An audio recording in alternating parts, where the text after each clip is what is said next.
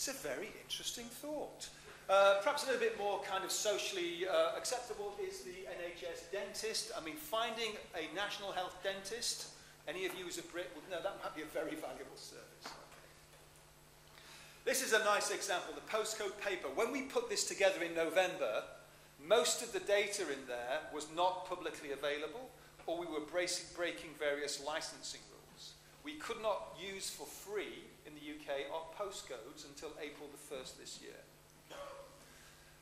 So we're rather proud of this. You can put in a postcode now and find out what the crime rates are by you, where the bus stops are recently. Perhaps we might even find out what the bus timetables are. But you know what? When government franchises out services like transport, what does it fail to keep? The data. So now we have the absurd position in the UK where the train operators can tell a bright person to cease and desist from distributing an application that tells people when this company's trains run. The only people who can do that are the train operators. 5 minutes on something? I haven't got 3. Okay. How nuts is that? A company that believes that actually restricting to their own application, telling people when their trains run or when their services are organised is the way to success just seems nuts. We have these local monopolies. The big news last week was the release of the Treasury Coins database, which was literally unusable at the point of release. Within a day and a half, a bunch of activists at the Guardian newspaper at least put a navigation system around it so you could browse the government the money was spending by various departments and aggregate that up.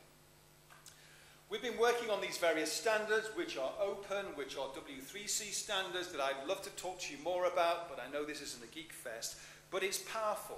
Linked data as an open standard allows us to go across data sets using key items of data as the binding points for data sets. So if I have data sets on hospitals and transport and education, I can use data from our newly liberated Ordnance Survey, which defines the administrative boundaries, and pull the information together that relates to these administrative geographies.